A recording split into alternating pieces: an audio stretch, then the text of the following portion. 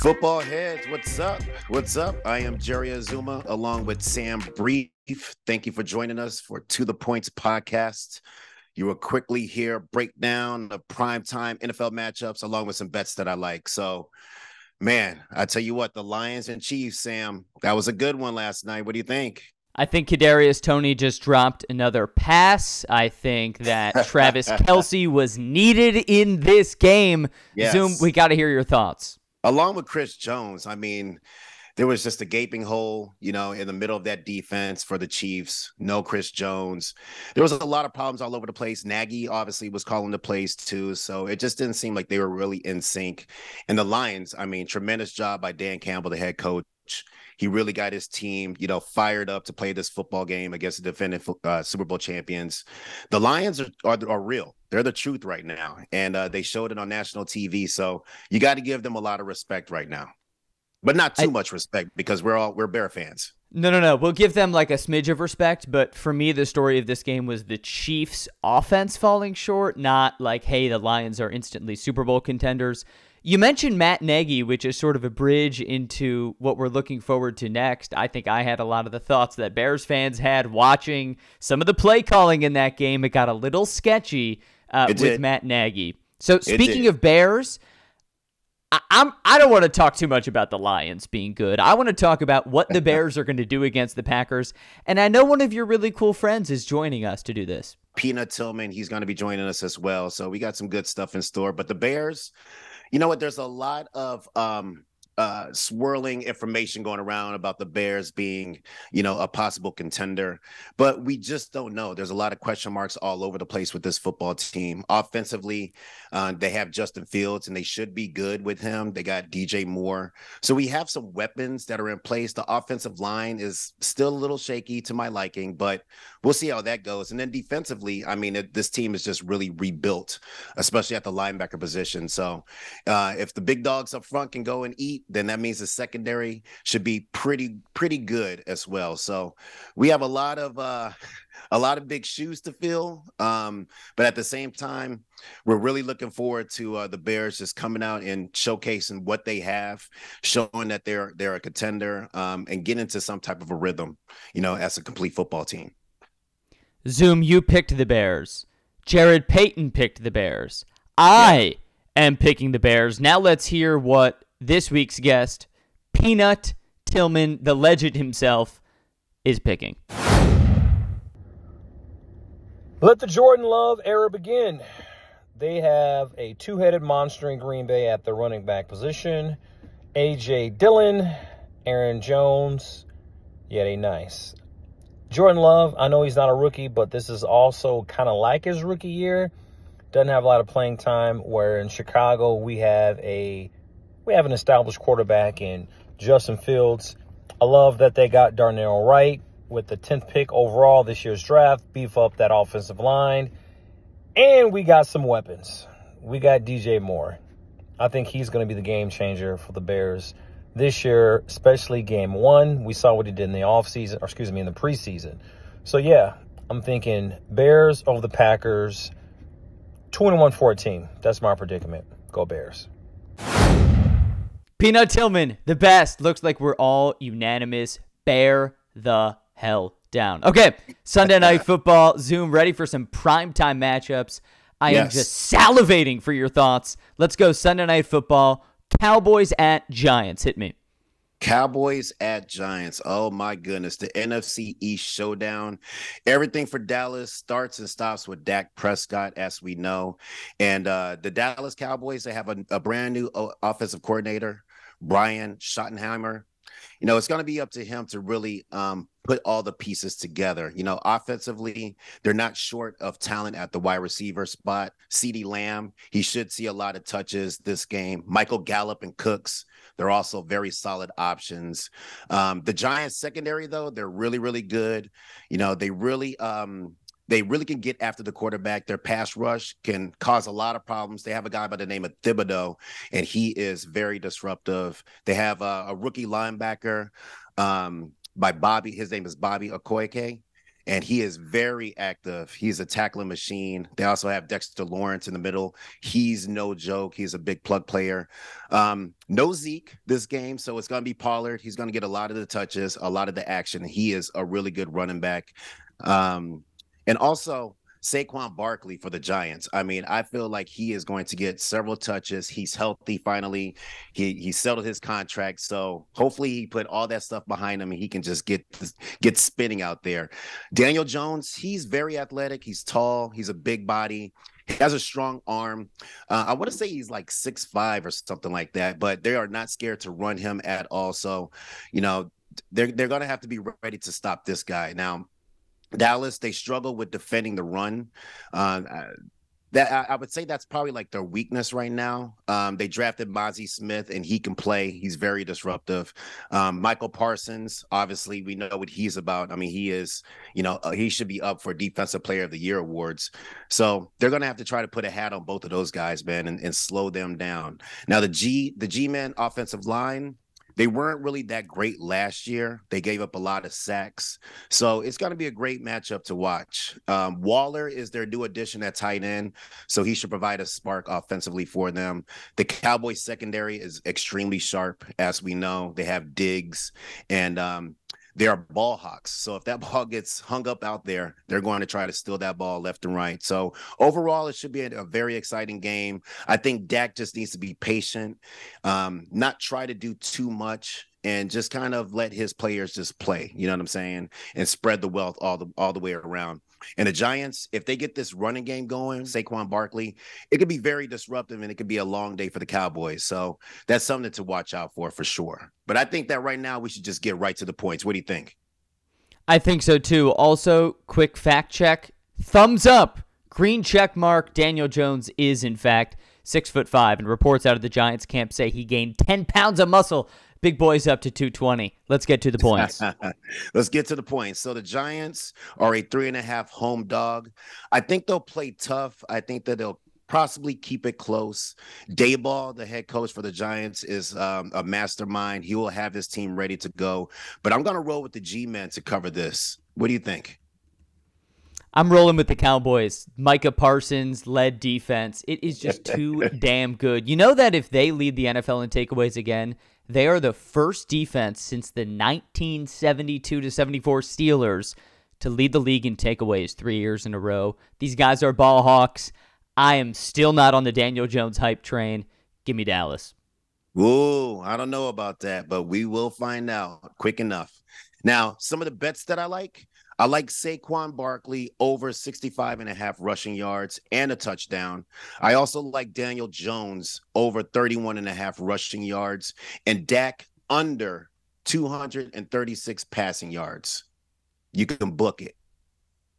Book it, and then how many weeks under 236 before people start calling for Trey Lance? I'm going to give him like 4 weeks. It's probably going to be earlier than that. It's all up to Dak. If Dak can actually show and prove that he belongs there, then, they'll put all that other stuff to bed. Dak and Daniel on Sunday night. Zoom, I know you like to keep it quick. How about Monday night when we have Aaron and Josh? Of course, that's Aaron Rodgers and Josh Allen. Monday Night Football, we get the debut of Aaron Rodgers in the Big Apple. Hit me. Yes, the Bills are at the Jets, and I am super excited for this game. I mean, it's going to be high-powered, and this game is very intriguing because Aaron Rodgers, he makes his debut to the Jets in a Jets uniform. So he goes from green to greener, I guess, and he is bringing all his boys with him. They are a very talented team over there, but the Buffalo Bills, they have a lot of talent and a lot of depth, especially defensively. So they're going to look to shut down Rodgers early and often. And Rodgers, I mean, he has Garrett Wilson, who was the offensive rookie of the year last year. So we know what he can do when he gets the ball in his hands. So I'm pretty sure that they're going to get a lot of targets to him. But the Bills also have Tre'Davious White, and Tre'Davious White is healthy now, and he is like a shutdown corner. So that's going to be a really nice matchup to see. And Rodgers, he brought a lot of familiar faces with him, with Cobb and Lazard. So you could trust and believe that he's going to go to the Old Faithful and start throwing the ball to them as well. But I'm a little worried about the Jets' offensive line. They fell apart last year a little bit with some injuries, and I think that might be the weakness of this team. But the Bills are fully aware of that, and they're going to do everything that they possibly can to disrupt all of that stuff. So no Von Miller, obviously, because his knee is hurt, so he's going to be out for this game. But defensively, they will miss him, but they have ballers all over the place. They have Leonard Floyd, who played for the Chicago Bears, and we know him well. They have Russo up front as well, coming off the edge. And they have the Pro Bowl safety, Jordan Poyer, and he's very active. So defensively, they're going to bring their A game, and it should be really explosive. And the Jets, they have a two-headed monster in the backfield. They have Breece Hall, and he is healthy also. And then Dalvin Cook, he's another healthy guy. And when these guys get going, it's going to be really tough to shut both of these guys down. So they're going to have to find a way to try to shut them down, but I don't know if they can. And the Bills, their offense, as we know, is elite, Sam. They have Josh Allen. They have Stephon Gibbs. They have Gabe Davis, Dawson Knox, who was the Pro Bowler tight end also. So, and also they have Kincaid, who's a tight end, the rookie tight end. So they have weapons all over the place, and I'm sure Josh Allen is going to try to spread the wealth and get in that end zone, because they're going to have to defeat this team. But defensively, they have the Jets have DJ Reed and Sauce Gardner, and Sauce is just the man back there. I mean, what he's been able to do in his first year in the NFL has been tremendous, and I think that this trend keeps on going. And then they also have Q Williams in the middle, and he is a big boy, extremely disruptive. Just got paid, I believe, a lot of money. So he's going to be going out there and he's going to show and prove for sure, along with Jefferson and Lawson. And they're linebackers, they're tackling machines, as we know. So this is going to be a fantastic matchup for Monday Night Football. I am really looking forward to this. What about you, Sam? Me too. By the way, Q Williams, yeah, he's a rich man now. 4 years, $96 million. I think Joe Burrow would still buy him dinner if those two ever go out. But for now, I think Q will be content just sacking Joe Burrow. Yeah, you mentioned, speaking of sacks, that the Jets' offensive line seems to be like their weakness. Dwayne Brown said he basically played on one arm last year, and he'll protect Aaron Rodgers at all costs. But it sort of feels like this Jets' offensive line narrative is going to continue week 1 to week 17, because Aaron Rodgers, 39 years old, you do not want to see him running for his life. All right, Zoom, I'm antsy. I'm eager. You mentioned green. I've got money on my mind, but let's go to the points on Bills-Jets. Here we go. So the Jets are currently a 2.5-point home dog.